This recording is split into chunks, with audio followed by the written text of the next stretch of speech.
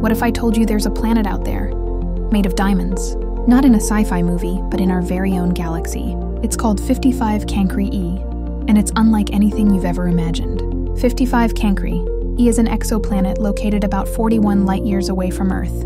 It orbits a star in the constellation Cancer, and it's been a hot topic in astronomy for years. Literally. This planet is what's known as a super-Earth, about twice the size of Earth and 8 times more massive. It orbits its host star so closely, a year there lasts just 18 Earth hours. That's one full orbit in less than a day. Daytime temperatures on 55 Cancri E reach up to 3,700 Kelvin. That's over 6,200 degree force, hot enough to melt metal. Early studies suggested its interior could be made of carbon under extreme pressure, possibly forming an entire planet layered with diamonds. This led to the nickname, the Diamond Planet. But as more detailed research came in, scientists revised this theory. The carbon content might be lower than initially believed. Still, it's no ordinary world. The planet is likely tidally locked, meaning one side is in constant daylight and the other in eternal night.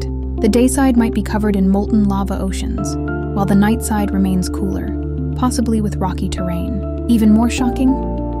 New studies suggest it has a thin atmosphere, possibly made of carbon dioxide or carbon monoxide. That means it's not just a hot rock.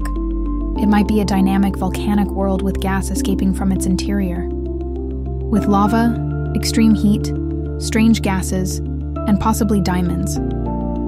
55 Cancri A is like a planet out of a nightmare or a treasure chest. Or both. So, is it really made of diamonds? Probably not entirely.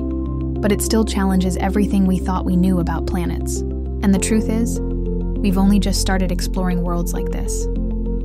Who knows what other cosmic surprises are waiting out there? Space is weird, beautiful, and full of mystery. If you like this video, please hit subscribe button.